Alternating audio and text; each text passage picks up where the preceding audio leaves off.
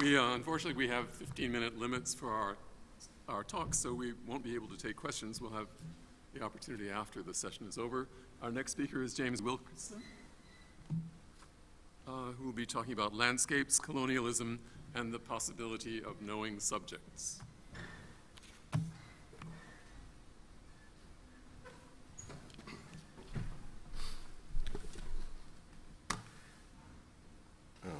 Hello.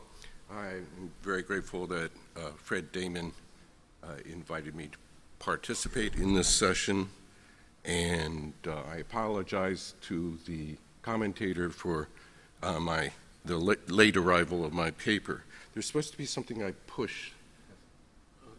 Oh, there we go. It's the big green button, and you have to aim it that way.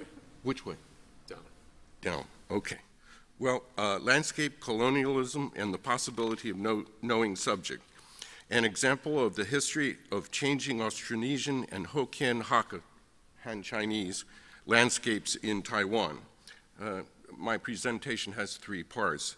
The first part is going to introduce the subject of the southern frontier of the Chinese Empire and the archaeological and linguistic prehistory of Formosan Taiwan. The second is the history of the pre-contact Taokas. The Taokas are a Formosan people. And the third part is the Qing Dynasty history of the Taokas. We will see here a linguistic map of Taiwan, and I'm going to use that linguistic map of Taiwan to discuss the archaeological and linguistic prehistory of Taiwan. But before I do that, I want to talk about 2 views on the extension of the southern frontier of the Chinese Empire. First, James Scott, The Art of Not Being Governed, an anarchist history of upland Southeast Asia. He basically talks about beyond the frontier and the resistance to the encroaching Chinese Empire, the state. And his basic theory is psychological insofar he feels that humans intrinsically don't like the state. And that gives us one perspective because it is related to the political and economic notion of self-interest. The second person is Mark Elvin in The Retreat of the Elephants, an environmental history of China. He's basically within the frontier and talking about how the Chinese Empire sets up its society once the frontier has passed beyond what were, in essence, a conquered people. And what his take on this is different from James Scott insofar as he admits to the fact that there is a self-interest in the economic and the political sense of self-interest. But on the other hand, he believes that there's social and cultural logics, if you will, that can be examined independently of the psychological processes. This is a common way of dividing up the world, but in general, Mark Elvin, his most important point is that a non-extractive way of life is replaced by an extractive way of life, and he, if I recall correctly, even labels it Chinese-style capitalism. Now, I want to turn to that map I had just shown, which is of Taiwan, and the point of the map is to talk about the Austronesian prehistorical interactions, both within and outside of Taiwan. That takes us back, way back in history, to the ice ages when the oceans of the earth were lower, and Taiwan and mainland China were connected by a land bridge. So at the beginning, we must assume, and there is some limited archaeological evidence of early human habitation in Taiwan, maybe 10,000 years ago. Fast forward, however, these people were not the current Austronesian occupants of Taiwan. The current Austronesian occupants of Taiwan are the Formosans. They speak a Formosan group of languages, and they are Austronesian, but also you have the Malayo-Polynesians who are related because they're both Austronesians, but in terms of the origin of the Formosan population in Taiwan, there's some controversy. It's very possible that they came well, we know they came directly from southeast mainland China. The Malayo-Polynesians, there's a little bit of controversy. Maybe Southeast Asia, maybe Southeast China. Well, the point here is to talk about the archaeology first, and the archaeology is pretty straightforward. There was an enormous range of interactions between Formosa and mainland China, and Taiwan and mainland China, and also Taiwan and the Pacific region. This is an important subject because it indicates a interaction sphere, if you will, of enormous size.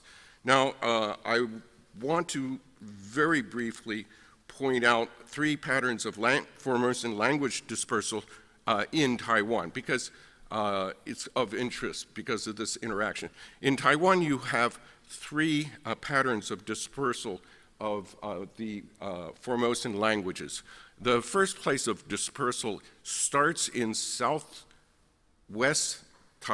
Taiwan, swings around up the east coast of Taiwan to northeast Taiwan, and then swings over the tip of Taiwan to northwest Taiwan. That's dispersal pattern number one. Number two is on the west coast of Taiwan between northwest Taiwan and southwest Taiwan, and that was a north and south dispersal. The third one is in the mountains, and those Austronesian peoples did not disperse very much. So what we have is three intensities of dispersal. The first is high intensity of dispersal along the Pacific side of Taiwan. The second was a moderate range of dispersal on the west side of Taiwan, and then a low range of dispersal in the mountainous region of Taiwan. Now, we have to talk about the Chinese Empire. We don't have much time, but very briefly, I want to point out that from the time when the frontier of the Chinese Empire moved south in the Chinese mainland and passed by Taiwan without ever coming over in Taiwan. Once that empire moved south, the interactions between Taiwan and mainland China, the Formosan or Austronesian interaction, ceased.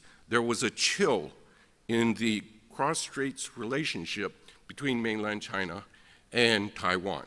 I think that's important, and it endured until the Qing dynasty, which is 1684 in Taiwan. So we have to ask the question, why the chill? Well, there are two answers to it. One answer is there was nothing in Taiwan for the Chinese Empire.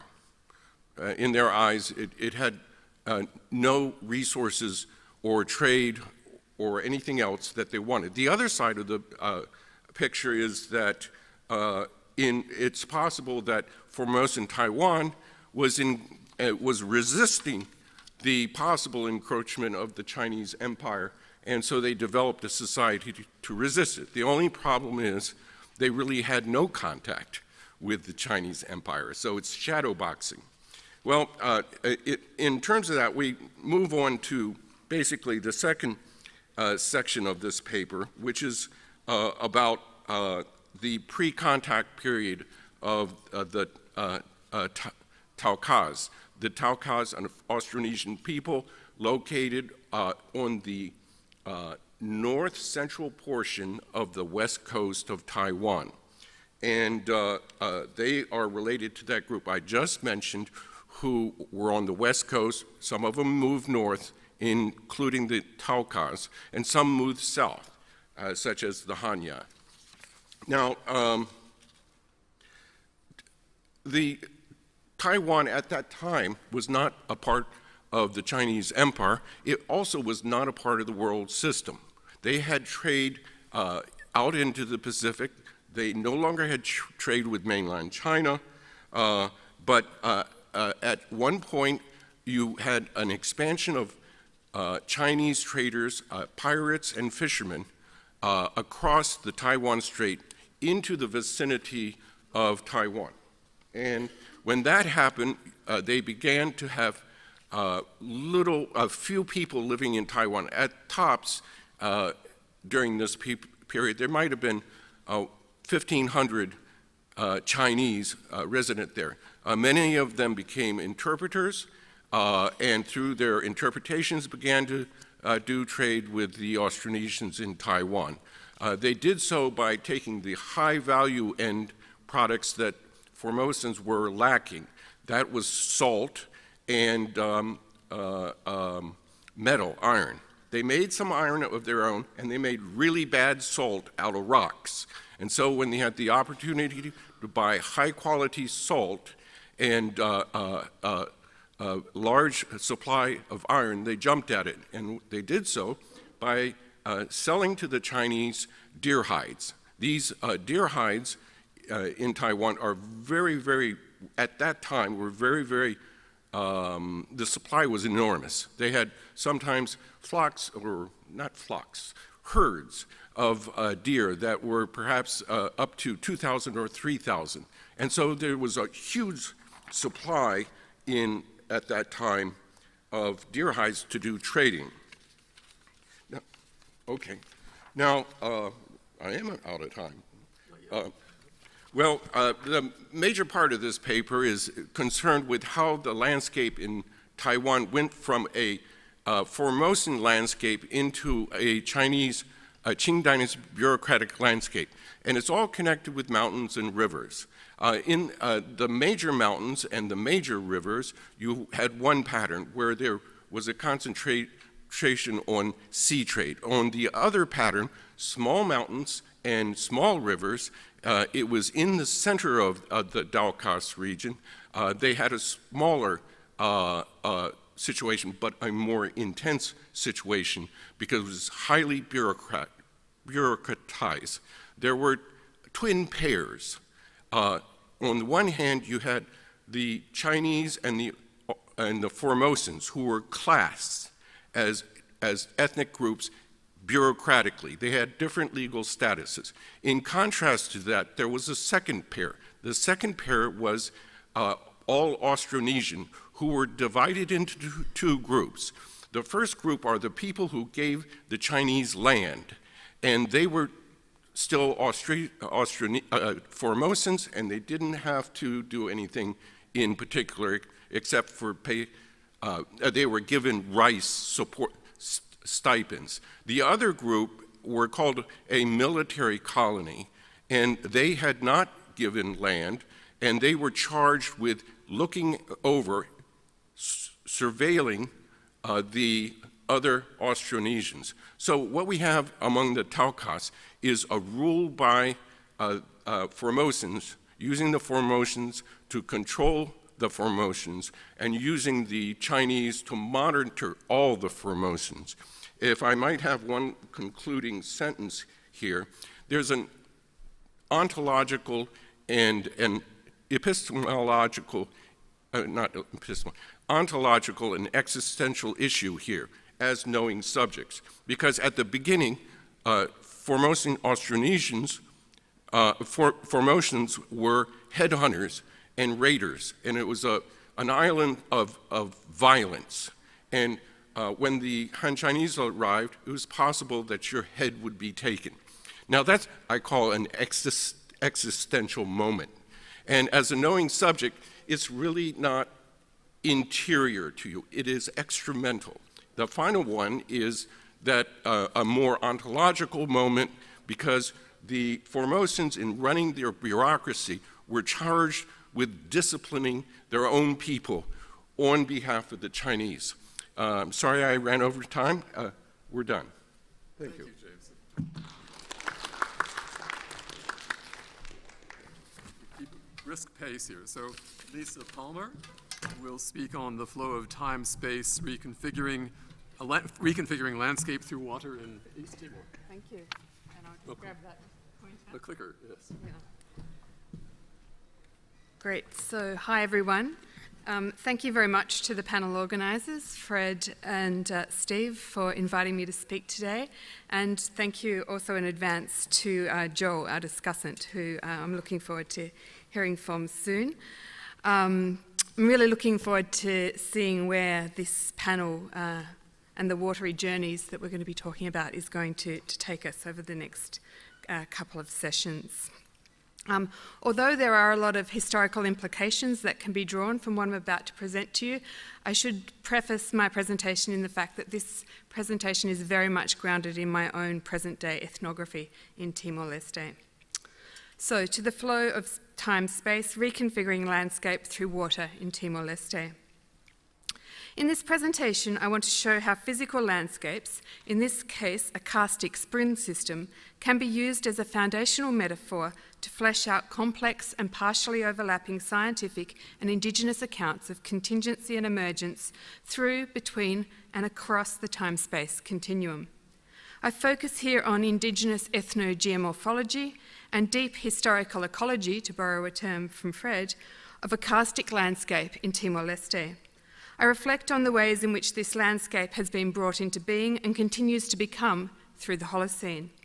Then, by drawing out the indigenous processes and practices, I explore in more detail this indigenous landscape and show both its dynamic and emergent properties and the interactivity of its component parts across a socially complex time-space continuum. So first to the geographical subject of my presentation. Timor-Leste. Many of you will be familiar with its background and status as a post-conflict nation. Indeed, some call it a fragile state. I won't be dwelling on this today. Suffice to say, it's poor, it has issues, not the least of which is the onslaught of technocratic environmental governance regimes which arrived, along with democracy, post-independence, and that was in 2002. While a key component of this enterprise has been the introduction of best practice state regimes of social and environmental governance, as in other parts of the world, these measures often suffer from a critical blind spot. They overlook the rights, interests, and traditional entitlements of constituent customary communities, and thereby fail to consider how their pre-existing bodies of knowledge, institutions, and praxis may contribute to local and regional governance regimes. So I've worked here over the past 13 years. During the Indonesian occupation from 1975 to 1999, when Timor was closed to outsiders, not much anthropological or geographical work was done at all, or indeed archaeological, creating what some have called the ethnographic gap.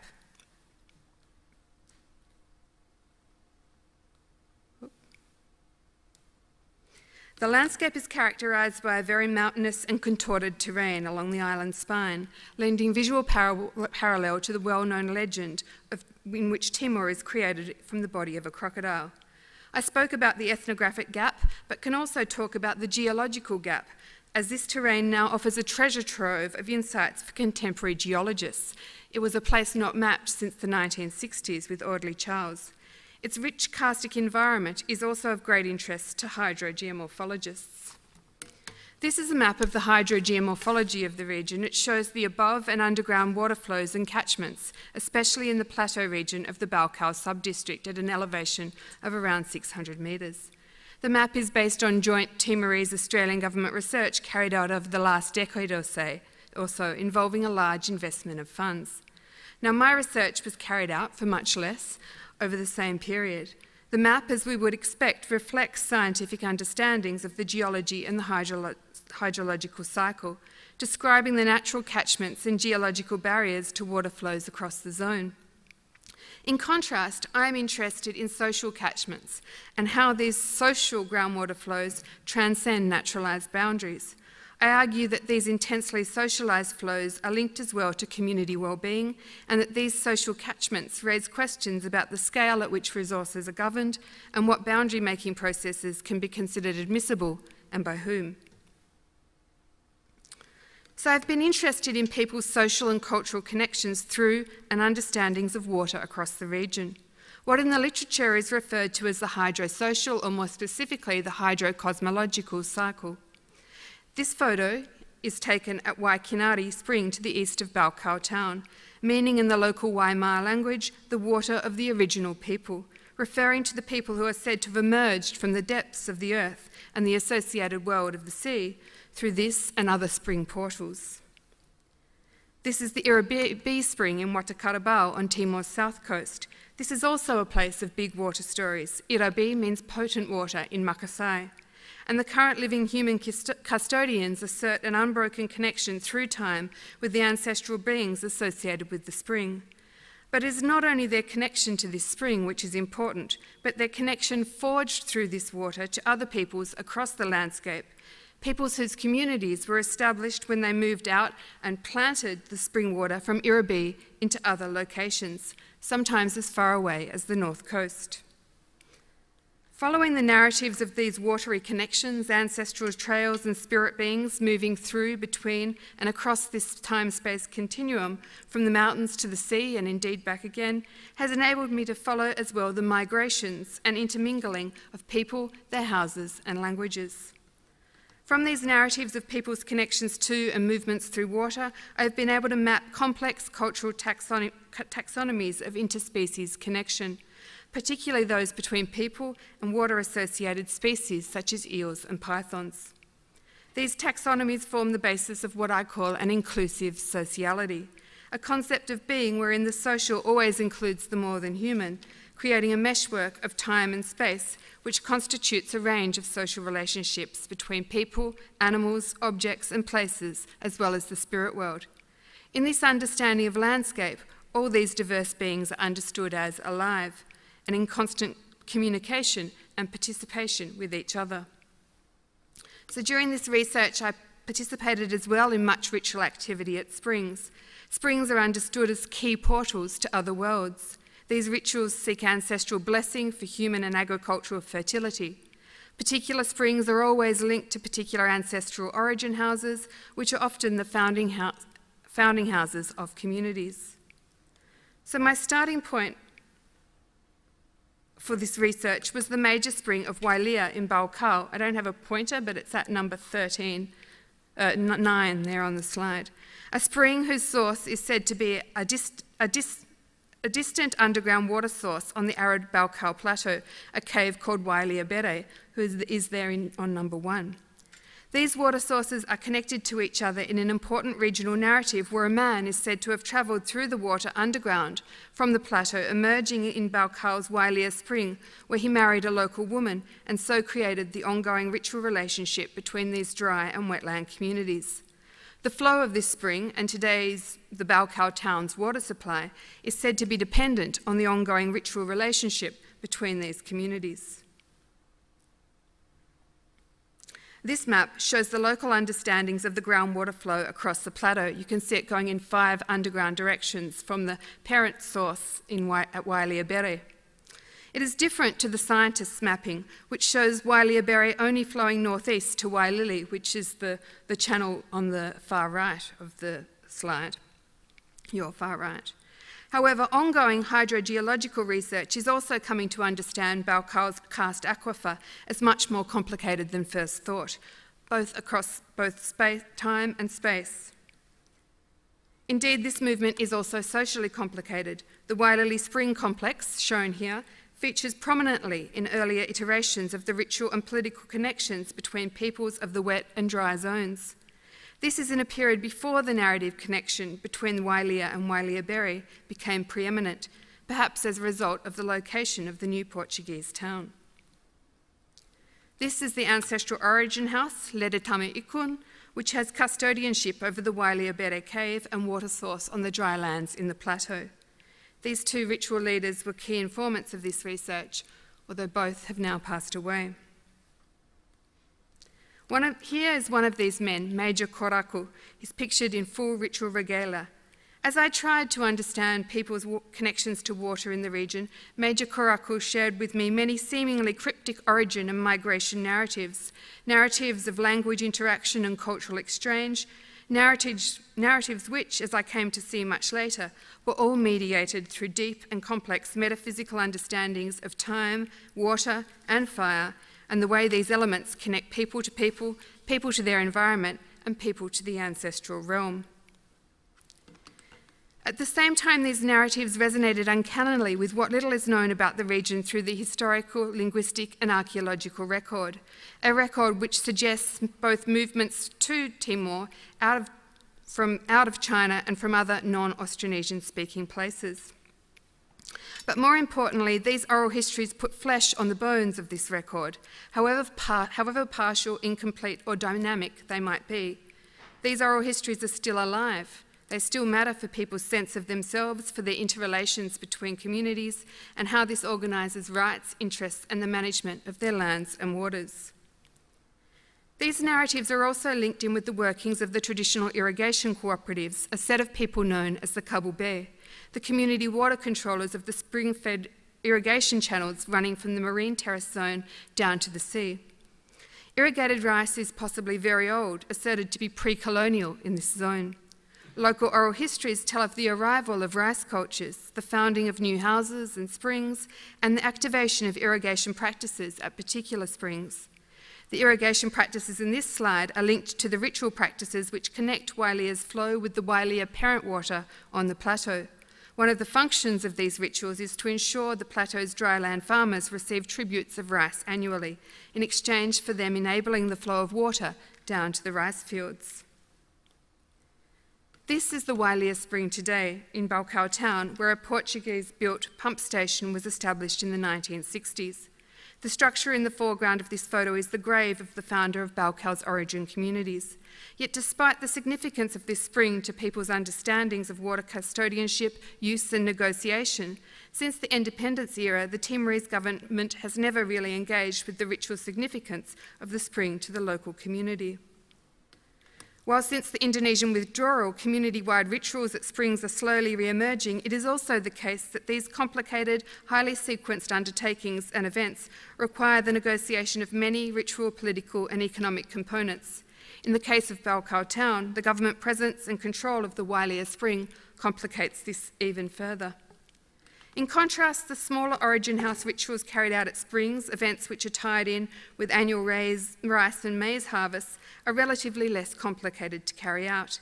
However, the material structures of many of these houses were burnt down during the Indonesian occupation, and this has hindered these ritual activities, just as the political situation meant that larger-scale community ritual activities were severely curtailed.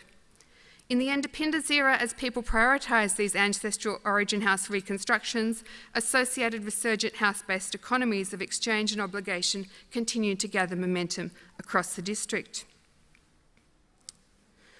Only time will tell to what extent these practices are engaged by the current technocratic water governance orthodoxy, an orthodoxy which relies largely on universal science for its interventions in hydrological matters.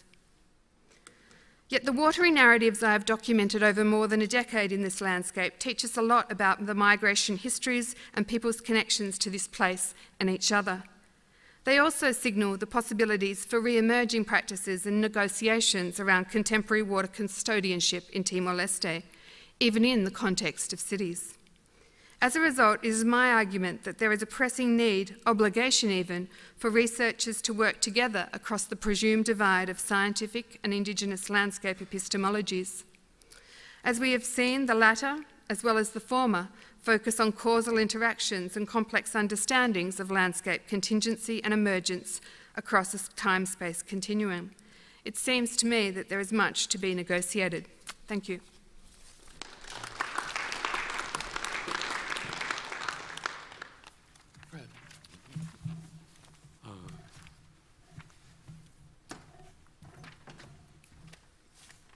Fred Damon will speak on his own paper this time. Okay, this paper began with the title of Stone and Water to Soils and Starch Horticultural Transformations During the Holocene Settlement of the Pacific. I co-wrote this with Simon Bickler, who's done archaeology in both the Coolering and Muyu, the northeast corner of the Coolering, and in New Zealand. And this presentation discusses landscape transformations evident from ethnographic and archaeological research in the Coolering and in New Zealand. And I would like to say is that some years ago, Eric Swimmer told me about complaining to Levi-Strauss that it was absurd that he could turn an Oricaiban myth, which is almost in the highlands in Papua New Guinea, into a Maori myth that he was also studying. And Levi-Strauss said, remember the Mesim. And the Mesim is one of the names for the Coolering, and he was referring to the fact that the Mesim is obviously part of an Austronesian culture, which Oricaiba is not particularly, but in that sense close to perhaps New Zealand. Now, current archaeological understanding suggests these areas are both late chapters in the Austronesian expansion from what archaeologists refer to as near to remote Oceania. And I believe that these patterns are evident in a chapter of human history that is continuous with things in China. These include massive landscape alterations consistent with culturally defined needs adapted to local conditions, as well as attempts to make the earth conform to images in the sky. The human occupation of Australia and parts of New Guinea would seem to predate this, and there is some evidence of, if you will, that order of human history inside the Coolering, but not a lot. And 18,000 years ago, you could walk to the Trobriand Islands. These are the places we were looking at. Jeff Irwin gave me the boat end with the picture of a turtle, and he asked if I could identify it, and I couldn't, but I sent it to one of my Muyu friends, and he immediately told me how it was understood in the Muyu classification of turtles, and he also knew the scientific classification. That turtle it's on a boat from about the 14th century. Now, this is what we are dealing with, Muyu. We know it looks like there was a line of human activity that perhaps passed, Austronesian activity that perhaps passed between New Guinea and Australia, went through the Coolering area and then ended up in the Solomon Islands. That's maybe 2,500, 2,800 years ago. Most archaeology, however, is dealing with the Coolering area inside the last 2,000 years, and really more appropriately inside the last 1,500 years. And the time between about 1200 and 1400 of the Common Era is the time when the Coolering region probably comes close to assuming the appearance that we had at contact. One of the patterns in the Austronesian world is people traveling really far and then concentrating themselves into more local regions, and we could see that in the Coolering. If you will, the first phase of action, of Austronesian action, or what looks like Austronesian action on the northern side of the Coolering, is building megalithic, what we call now megalithic structures and ruins all over the northern side of the Coolering. Those are the ones that are charted on Muyu. Those are the ones that you can see in your bottom right, Iwa, Kitava, and Kirawina, the Trobrians. They're all over the place. These maybe started being built from the 5th to the 9th century. By the 12th to the 14th century, they were no longer being built or used. And it's at that point when one can make an argument, well, also at that point, about 1400 of the Common Era, we begin to find conus shells that have carvings that look like lapida etchings in them. And one of the and those are not found before about 1400. And one of the presumptions is that those things end up in the Coolering as it is now composed. That is a picture from 1974. On your left, that man also had turned some of those old shells into valuables that are circulating at this point in time. Now, we became particularly fascinated with the megalithic structures and standing stones that are strewn over this thing. They are obviously in land that looks like it's gardening land, and I think that they show structures that are consistent with contemporary aspects of Muyu cosmology and understandings of space. This is one which has a more or less east-west orientation. The most famous one is up around Kaolai, where the red circle is, and this is Simon Bickler's mock-up of it. He was really intrigued by the close to north-south orientations of it. When I first saw it, what my informants did was point out the east-facing sides of the large stones, and then I started looking at alignments in that structure and a whole bunch of others in that area, and it was fairly clear, to me at least, that they more or less connected a December solstice sunrise to a June solstice sunset. December solstice time is more or less in the center when Muyu people think they should be planting their yams. The June time is kind of in the middle of their harvesting yams. That's not true all over the cooler ring, so these things become very specific in terms of their structures. And the orientations I think I can see in the Muyu megaliths I cannot find in the Trobriand ones, and that's actually consistent with the fact that the Trobriand spaces are indeed different. Now, this past summer, I returned to the island, and among other things, I was pursuing fantasies about possible relationships between the local astronomy and things I'd learned about China, and I was a little bit shocked with what turned up. On your right is a diagram people did in the sand for me of the sky. It's the circle, and the island, the Earth, is in the middle. And as some of you know about Chinese cosmology, that's actually a virtual exact replication of how the Chinese understand their, if you will, the relationship between the land and the heavens. And then what went beyond that is that although I had understood before the orientations in the garden is related to the sunrise and sunset, they said, well, that's true, but it's really the swings of the Milky Way. More or less during the June solstice time period, more or less at early dark, the Milky Way is oriented pretty much east-west. By more or less the same time of the night in December, it's organized sort of northeast to southwest. Now, that northeast to southwest line does not fit the north-south line in Muyu people's gardens. There is a rectangle, bisecting lines and everything, but they told me that they make that north-south line, they model it after the switching of the Milky Way. And this is actually a vital thing. All gardens have structures in them like that, which in addition to being a condition for the productivity of the garden is thought to be a model for marriage relations. It also turns out there are important sets of stars that organize certain sorts of relationships. These are obviously our understandings of Scorpio and Orion's belt. The crossbeam that connects a hull to a float goes by the same name as the constellation for Orion's belt. This is true throughout much of Polynesia. There's this association between that pivotal part and that constellation. And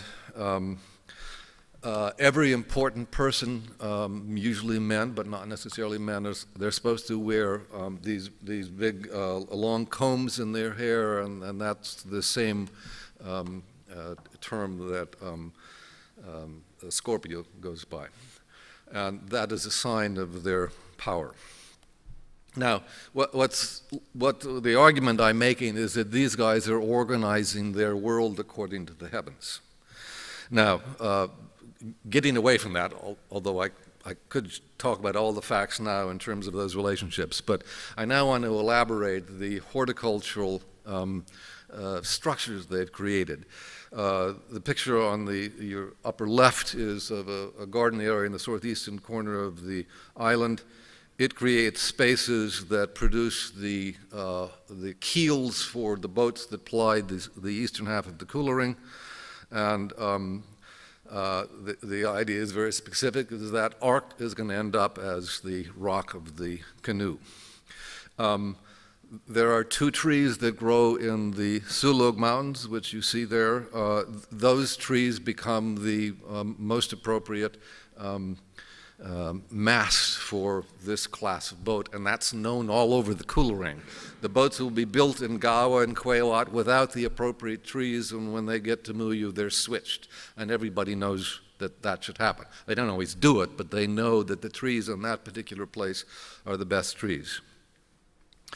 And then back to that original position, the particular fallowing system in southeastern Muyu is designed, among other things, to produce the planks for the platforms on these boats. And this is the thing, when I was first told this, I said, you gotta be kidding, because I thought all this stuff was sort of happenstance, and they said, no, that we have it organized this way. And it turns out is that the difference in the fallow systems all across the Coolering, the eastern side of the Coolering goes into producing the boat structures. Now, they also go into producing variations in the crops, but it's easier for me to talk about this synchronization of the landscape to objects in terms of these boats more so than in the case of the gardens. Now, the switch from the Coolering to New Zealand follows from the fact that the current understanding of the settling of New Zealand is that whatever the initial scouting of the place was, it happened all of a sudden, so that there was a mass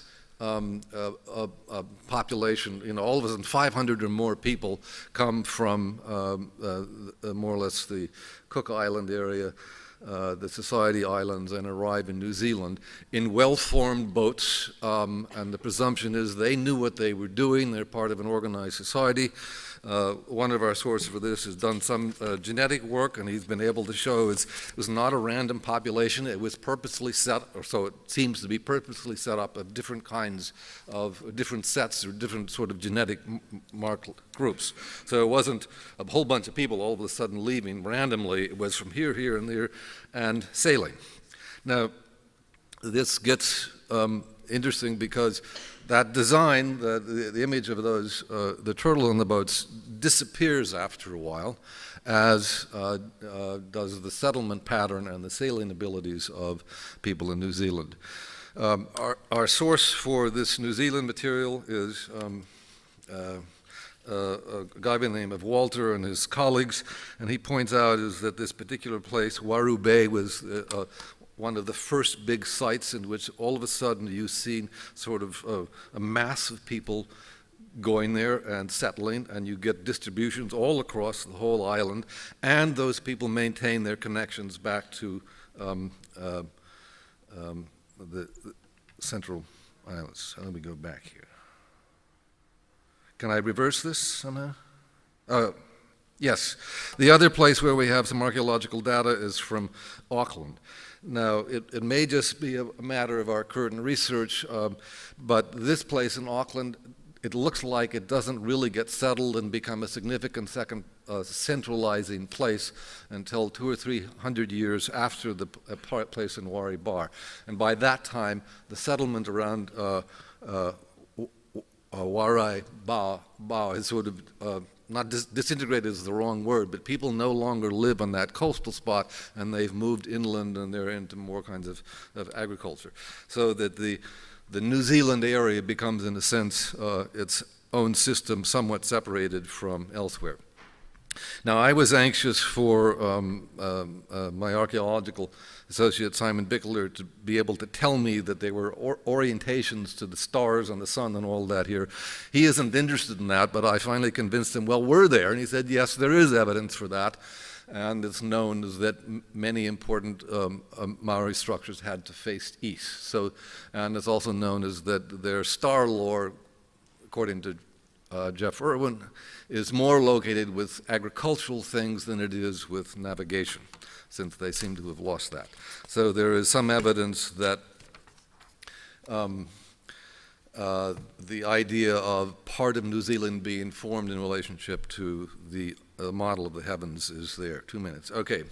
We have, this is a sort of a synthesizing model. This is the interesting thing here. We can say is that sago, yams, and taro is the central thing in the Kula ring. It's breadfruit, taro, and kumara eventually in the Society Islands and the Cooks, etc. And then when you get to New Zealand, it's kumara, which becomes more and more important through time, and taro falls out, and then there is fern root. And it looks like this fern root stuff becomes almost the equivalent of sago. Now, this is an interesting thing about this comparison because Simon Bickler tells me that all the archaeologists know this quantitatively, but none of them had sort of thought through this. And by Simon sort of organizing this comparison, he's brought some data together in which obviously needs more serious consideration. Also, the things is the boats and the canoes in New Zealand change a lot. Now, I don't have time to go through all of Simon's data, but these are talks about his sites in the Auckland area that he's looking at, and he's got some descriptions of the kinds of things they're finding. Most of the dates here are from the 15th century and after, and you do begin to see people making alignments over territories that they've already worked considerably, but he hasn't paid a whole lot of attention to calendrical stuff. This is the Weti area, which is sort of the northern part of the Auckland area. The whole Auckland area is a convenient central place because it's easy to go from to the Pacific to the Australian side of the island and therefore get all of it. This is the chronology. And again, in this particular area, it really looks like it gets more intense a couple of years, 100 years after the initial settling of New Zealand. And here's his discussion of trees, and there is some evidence of serious trenching and manipulation of water for taro. He's a little bit mystified in that particular area about kumara, but given his data, it looks like it was grown closer to the beaches than elsewhere, and he can construct this model for the variation of the landscapes. Okay. Here are the phase transformations again, and I want to add, this is a shot I took from Fujian province in 2013, I believe, and the thing that struck me is that the staked yams and the taro are around the edges of the rice, and I think as you get into the Melanesian part, you see, in some sense, sago replaces rice and becomes a kind of edge phenomena, and at least in some places, and the other foods take over. I wanted to get Simon to tell me about trees, and he didn't care and doesn't know anything, so I had to kind of punt there. But then I remembered an important text from Solons when he's going over, where is the how, and it's, the how of the forest is actually pretty important to that famous understanding. And then there was the question, does this relate to China at all? And when I first went to into China and I asked people, are trees important? They said, no, they're not particularly important in China. And then I discovered this.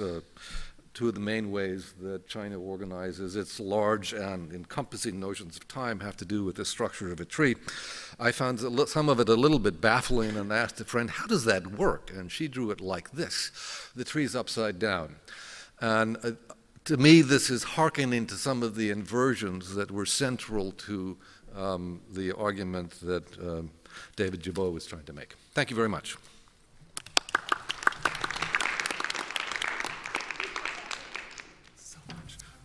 Welcome, Francis Morphy and Howard Morphy, who will speak on remaking the coast and retaining the names, continuities, and discontinuities along the East Arnhem Land coast. Okay. Thank you, first of all, Fred and Steve, for organising the session, and to Joel in advance for your summary. In recent times, we, that is Howard and I, have created a database of toponyms that covers a large portion of Yolngu country in northeast Arnhem Land. Now, which one do I press? The large green one pointed that way. Ah, there we go. That's Yolngu country inside the dotted line. In this paper, we're going to look at a distinctive subset of these names, 69 so far known, that share a common final element, chpi. Inside that red circle there is where they're found. This can be roughly glossed as place of, although in today's language it's not recognized as such. We'll not focus in detail here for some reasons of time on their linguistic history, which is the subject of a longer paper in preparation with the archaeologist Pat Faulkner, whose data we rely on quite heavily in this paper as well. We'll just say that our analysis so far suggests pretty conclusively that these are very old Yolngu names. The closely related Yolngu-Mata languages are an enclave, there you go, of the widespread Pama-Nyungan language family, surrounded on the landward side by non-Pama-Nyungan languages, which were much more ancient, and to the seaward by the waters of the Arafura Sea and the Gulf of Carpentaria.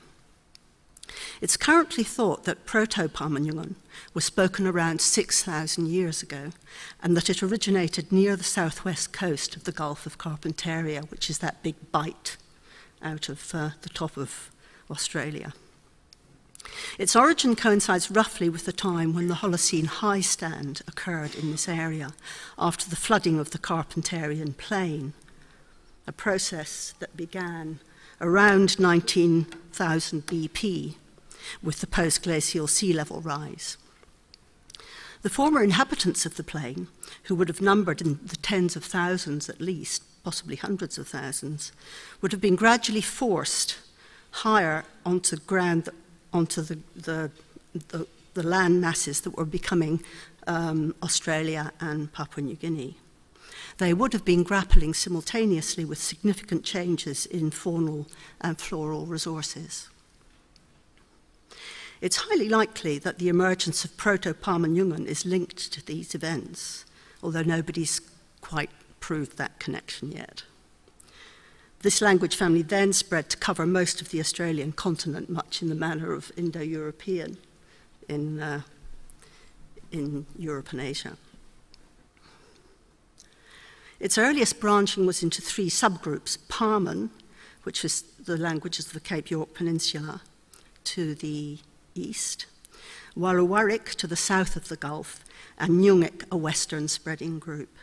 And the current hypothesis is that Yolngu-Mata is most closely related to the Warrawarrik languages, and that the ancestors of the Yolngu migrated north along the coast of the Gulf, reaching their present location about 3,000 years ago, and that they were subsequently isolated from the rest of the language family by the eastward movement of speakers of non-Pama-Nyungan languages.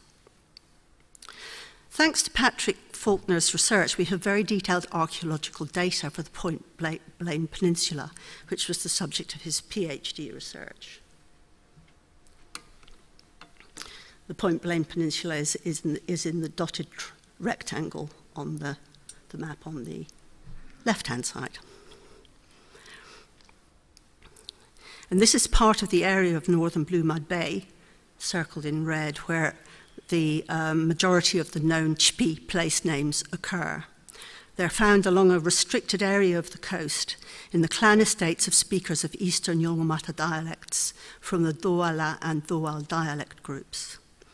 Forming a connubium of intermarrying clans, they are known collectively as Djalgrib-Wingo, a term we will return to later.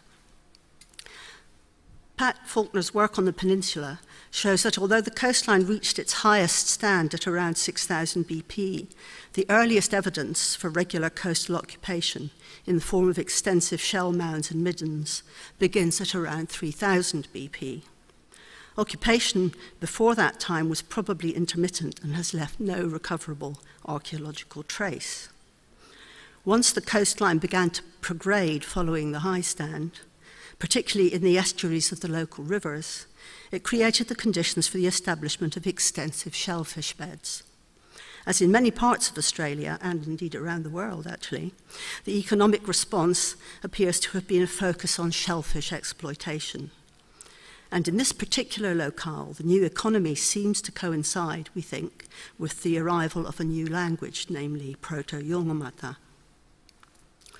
On the Point Blaine Peninsula, the Holocene high stand is marked on the western Grindle Bay side by a low lateritic ridge. That's Grindle Bay there, which would have formed a cliff overlooking the shallow embayment at the mouth of the Durabudbi River. Today, this former bay holds an extensive complex, as you can see, of wetlands nearest to the high stand shoreline and salt flats fringed at the present-day coastline by mangrove-lined creeks. The mounds and middens in this area that were surveyed and excavated are found in the main along the top of the lateritic ridge. This figure shows all the sites that Pat investigated and indicates those for which radiocarbon dates were obtained. We'll focus here on the subset of 28 toponyms that we mapped using GPS. They comprise 41% of the total so far known. These mapped toponyms occur almost without exception on the old Holocene high stand coastline, as you can see, which is the white of Grindle and Waiula Bays. On the Grindle Bay side, where there's been considerable progradation, all but one are found on or just inland from the Holocene clifftop. On the Waiula Bay side, there have been several phases of beach ridge formation, but the effects of coastal progradation have been much less dramatic, and here the place names are found close to the present-day coastline. 6 of the toponyms are associated with excavated sites on the Point Blaine Peninsula, with dates ranging from nearly 3000 BP to close to the present. And it's notable that 2, Gumorianutpi and Dinritpi, are associated with large early mound and midden complexes. So the close association of these names with the Holocene high stand is either an extraordinary coincidence or an indication that they date at least to the time when this coast became the focus of intensive shellfish exploitation by incoming Yolngumatha speakers around 3,000 years ago. A little linguistic taster that I couldn't resist concerning the toponym Gumorianutpi. This seems to describe a characteristic of the place as it was 3,000 years ago. It is analysable as Gumur, which means shore or chest, Yarno, which means gully, and Chpi, place of. A glance at the topography of the site reveals that here, just south of the excavated site 29, the lateritic ridge is bisected by a gully, just south of Durapujpi on the other side of the wetland. 3,000 years ago, this ridge was on the coast, overlooking the tidal mudflats, but it's now 10 kilometres inland. In conversation one day about the Yolngu social system under conditions of radical change, a Yolngu man offered this striking summary. On the surface, Yolngu move around, sometimes marry the wrong way. There seems to be no pattern. But the country holds its eternal pattern from the Wangar, and that always pulls us back. It's worth reflecting on this. We will link this Yolngu model to our own analysis of the structural properties of the Yolngu system of kinship and social organisation and its potential to endure and perhaps expand in its reach. The existence of names in place for 3,000 years requires both a mode of oral transmission and an imperative for them to remain current over time. Names are a central component of the Yolngu system of knowledge that connects the present to the ancestral past, or Wangar. Naming was integral to the process of world creation, and the Wangar beings travelled across country, naming the species they encountered, while transforming the shape of the country through their actions. For example, the ancestral stingray Lulumo was speared in Waiula Bay and tore inland, biting the land as he travelled, before returning to the sea. His journey is marked by a rocky reef that extends out from the shore, which is a transformation of his tail, and by bite marks still visible in the ground as waterholes that provide fresh water. Places are often named after aspects of the ancestral events that occurred there, and those events are passed on in the song cycles that recount them. In singing songs, people are singing sequences of place names and their associated narratives. The ancestral world was and is transformational, but names become fixed in place and are manifest in enduring connections between people and place. Place names are markers of the clan ownership of estates, and together with paintings, songs, dances, and sacred objects that are the basis upon which rights and relationships are established. The Yolngu belief is that the pattern of ownership set in the Wangar has continued to this day. They acknowledge that over time groups die out, and indeed they have mechanisms for succession to place. The groups who succeed do so by occupying a previously existing and unchanging ancestral space. The Yolngu asymmetric system of marriage, in which a man marries his classificatory matrilateral cross-cousin, his mother-in-law is his mother's brother's daughter, is bestowed upon him by his mother's brother. A woman marries a man belonging to a different clan from her mother, that of her mother. As a consequence, the Yolngu system of marriage and bestowal requires a minimum of 6 patrilineal groups to complete a cycle of exchange. The notion of cycles of exchange is not simply theoretical, but the basis upon which the Yolngu groups see themselves as being related over time. Yolngu clans form regional connumia in which sets of clans are acknowledged to have had long-term relationships of intermarriage. These connubia are not entirely separate, but form overlapping networks that extend across Yolngu country. While as toponyms, names are firmly located in place, as names for people, the very same names can travel widely. They are inherited by people with connubial connections to place. Men are most likely to be named after a place in their own clan country, but will frequently also be given names by their mother's brothers from the clan of their maternal grandmother. Names cycle in a systematic way down the generations, confirming the links between people and places and signaling the rights and responsibilities that people have with respect to country and each other. So as personal names, toponyms can travel far from their place. There's a dialogical relationship between the specificity of names as toponyms and their spread as people's names and as song words. Individuals have a personal identity with particular places, but so too do the social groups that hold and perform the songs associated with Wangar events. Those songs are performed in ceremonies that sometimes bring people together from across the region as a whole. The songs and the names they contain are thus being maintained both in place and in the wider domain of cultural memory. So it seems really that the present system of social organisation and of naming people and places is indeed perfectly compatible with the transmission of such names over 3,000 years, if we assume that this system of social organisation hasn't changed all that much during that time.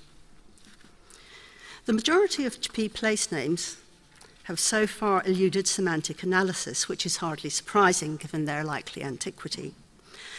But of the ones we've been able to analyse, 4 hint tantalisingly at continuities in mythological associations over time. I'll just mention 2 briefly here. Ancestral snakes are very old. They're almost ubiquitous in Australia. For a subset of Yolngu clans of this region, Wittich, olive python, is a foundational Wangar being who travelled widely through their lands. One of the place names, these Ch'pi place names associated with Wittich, Bukujpi, can be analysed as forehead place. Today's Yolngu believe that Bukujpi is where Wittich tried to stand up, but he was too short. So Bukujpi possibly references his head as he struggles to stand there. We've already seen that in the local topography of Madarpa clan country around Mayula Bay was formed by the Wangar Lolomu stingray. There is a huge ground sculpture depicting Lolomo near a place called Malitpi, which means shadow or reflection place. Could it be that this Mali has been carefully curated for over 3,000 years?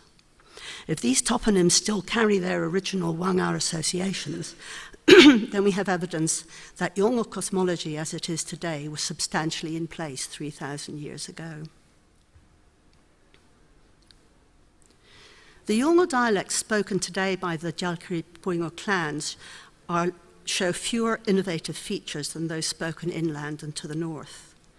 The presence of Chpi as a possible remnant of a Proto-Yolngu language in just this region suggests that it may indeed be where the Yolngu first established themselves on the coast, and from whence the particular Yolngu system of social organization, with overlapping connubia pushing out through intermarriage, hints at a possible process of expansion to the west. This research has been carried out in close collaboration with Yolngu. Our findings do not surprise Yolngu in the way that they tend to surprise many non-Yolngu who carry with them a model of a world in a constant state of change. However, we're not thereby arguing that Yolngu oral history brings with it narratives that are precisely equivalent to our findings.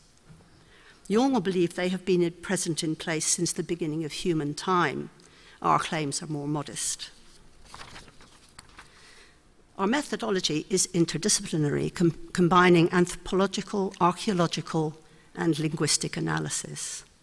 The research shows how much it is possible to learn from a small body of evidence, 69 names, in the context of an increasingly detailed body of anthropological, linguistic, and archaeological knowledge of a regional system over time.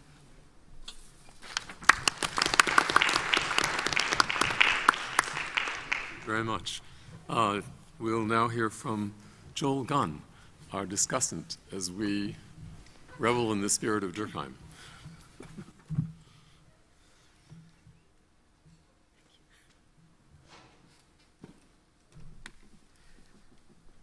Well, in a way, I wish I was still as ignorant of this as I was a month ago, because that way I wouldn't be struggling with what I'm going to do with 15 minutes. There are a couple of things that came out of these papers that really just jumps out at me.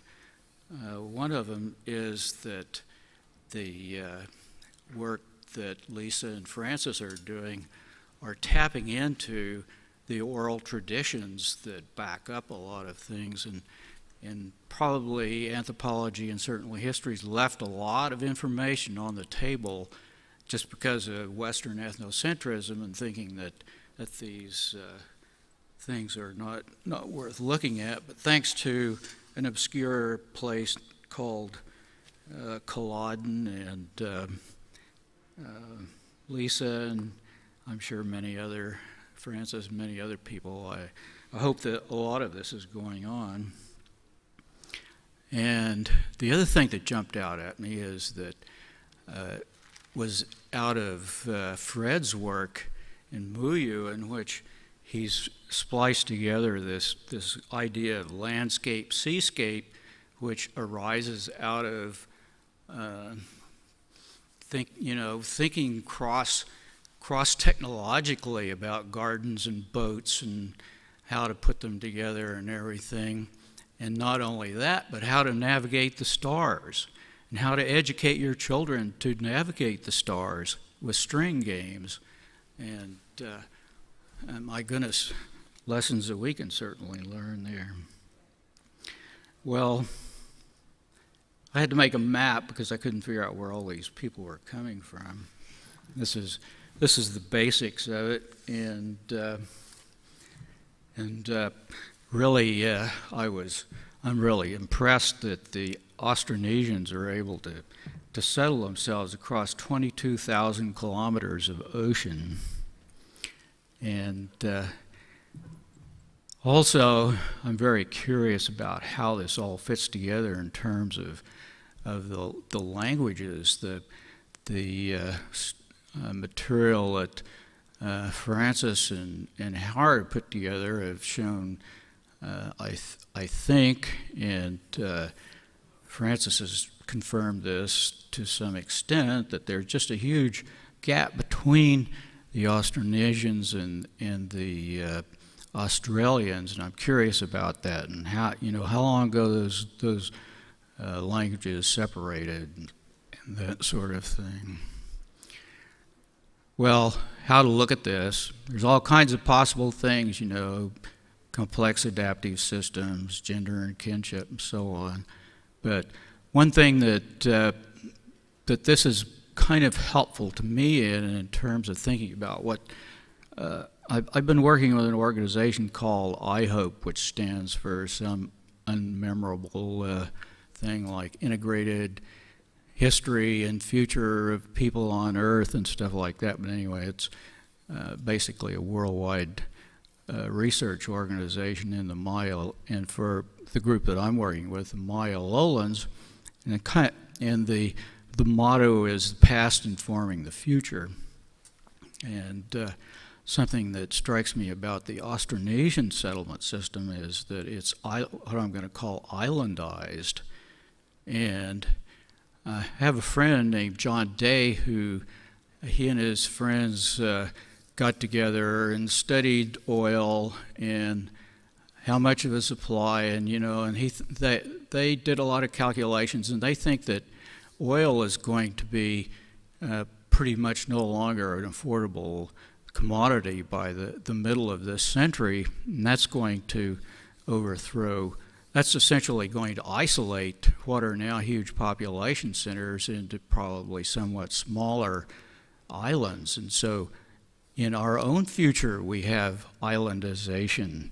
And maybe we can learn something about how from how the Austronesians adapted to this highly variable environment with good soils and bad soils and volcanoes and atolls and all of that sort of thing. So I'll try to follow that line of thinking to some extent here. This is just a little bit about my Maya lowlands experience, which spans much longer, but really has been focused on this issue of the past informing the future for about 10 years now. And really what has come out of that kind of recently is that you have, all of us have some kind of an image of the Maya civilization in our minds, which has its, it built great buildings and things like that. But what the understanding that I have gotten out of it is that it's really, those great buildings and all are a failed experiment in urban planning that the Maya tried and failed because it was not sustainable.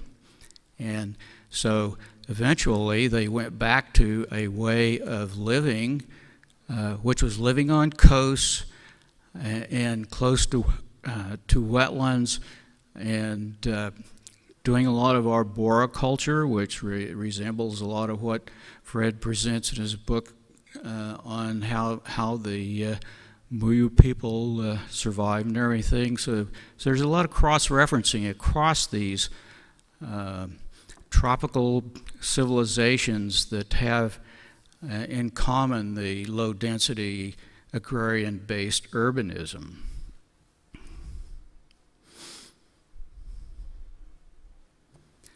So, what came out of the of this islandization, I think, is the educational system that provides for this navigation by the stars, development of technological development of the deep sea, sustainable agroforestry, which which seems to be what people arrive at eventually, marine transportation to cut the costs of being somewhat civilized. And what you're really headed for in all of this is some way of describing how people are going to survive in a sustainable fashion. I think that there are John and his friends calculate that there's about 1.5 times more people on the earth now than are sustainable. And I heard the other day that there in order for the whole world to achieve the standard of living that we have in the United States would require 5 Earths. So we have a serious problem, and almost certainly we have islandization in our future. And I haven't read Ms. Blakely's paper yet, but from the abstracts I get, she's using a logic which we'll have to use in order to kind of get above local environments and think about social processes. Something that bothers me about all of this is that we know that anatomically modern humans were moving along the coast of the Indian Ocean before 65,000 years ago, I understand now, because they made it all the way across to Australia at that point, and they had to be able to navigate on the ocean to do that. And of course I didn't write this down, so I don't know where I got this information, but I have read somewhere that people had already gone something like 100 kilometers or something like that off the east coast of Australia in the 30 to 40,000 years ago. And if anybody knows where I read that, I'd be happy to hear about it. But anyway, certainly it's well established that they were already off the coast of Japan by more than 30,000 years ago. And one of the things I'd like to know is what happened between, say, 25,000 years ago and 10,000 years ago. Was that one siege of boating that went on the high seas a long time ago, and then they got discouraged with it or something and had to reinvent it in the first millennium BC, or what? There's an idea that's starting to float around called kelp highways, which makes all this make a lot of sense. That's the blue lines in the lower panel here, and these are arguably the richest ecological habitat in the world, and all people would have had to do is take their little boats around, follow those kelp highways, and they could go anywhere and they wanted to and be richly fed on the way. They probably would have been more extensive than that in the Pleistocene. That's a modern map. Well, this is me struggling with more information, but what I'm trying to do here is, it actually needs to be a 3D graphic, but across the top where you see a timeline, Pleistocene, early, middle Holocene, early and middle Holocene, and early late Holocene, which is like 3,000 or 4,000 years ago, and then the late Holocene. And one of the things that I see drawing all of this together is that Francis has people moving into situations on the coast of Australia, and there are people moving out of southern China into Taiwan about this time and everything, and what it was, it's a period of global cooling which would have immensely reduced the carrying capacity of a lot of places, and probably there would have been, this would have been the era of 10,000 states in southern China, or I guess in China at large, and probably those people got who survived as what was it, David, or not David, but James, what was it that that forced them out into these population isolates in Taiwan? I have an idea it was this cold period, and probably causing a lot of distress across the whole area, and that's the early late Holocene. It's a period that Rudiman has involved in the history of the world, where there was global cooling because the Earth was on its way back into another ice age, and lo and behold, humans showed up with rice agriculture and cattle and eject a lot of methane into the atmosphere and save themselves. So talk about landscapes. I'm just going through here. What, are we short on time? No one's knocking at the door, so please. Okay. I'm just going to go over each of their papers and try to grab something that struck me as being important. In Francis's paper, you have relationships between people, ancestors, and lands, and so the time depth of this and the way the geology and the oral traditions are tied together and everything. All I can say, Francis, is that I am thankful for this, because finally, after 40 years in anthropology, the deep Australian kinship systems make sense to me. But the one thing I wondered about is that you said they were on top of the lateritic ridge, and as far as I know, laterites are usually associated with wet conditions, and so I'm wondering if maybe the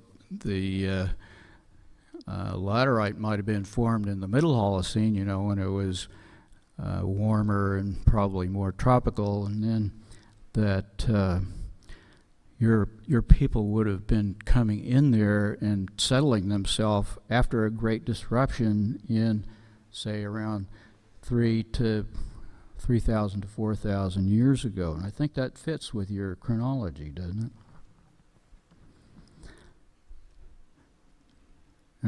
I like this stuff that James has about a fault line still existing between the Austronesians and the Taiwanese, and we had a little talk before, and now I'm totally confused, so I have to get with James on that one some more.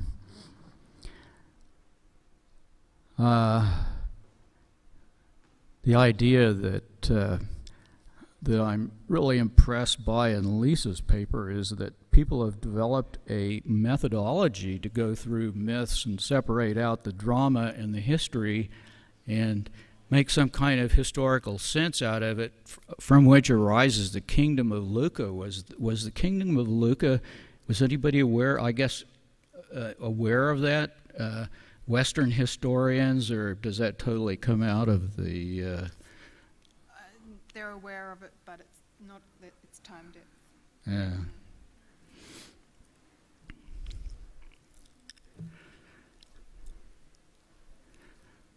In Fred's work, you get this very interesting thing of people settling islands that are vastly different, with Muyu being not very habitable and others being richly inhabitable.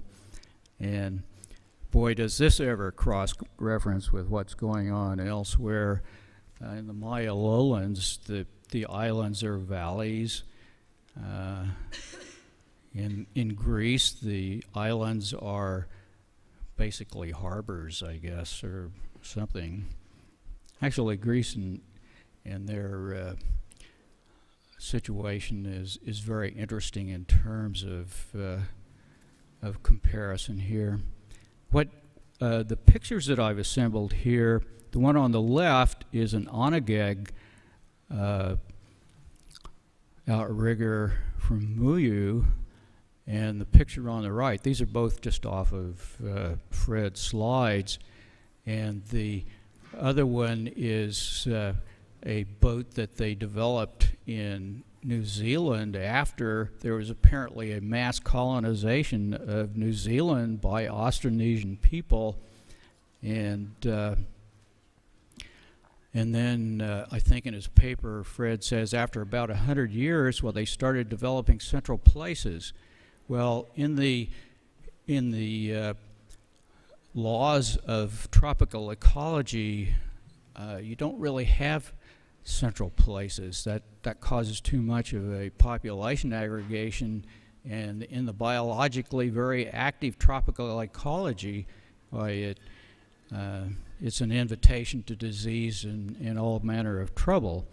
Well, guess what? You have these tropical people taking their departure from the tropics and going to the temperate zone, and it takes them about 100 years to figure out how to live in a kind of a standardish temperate zone way.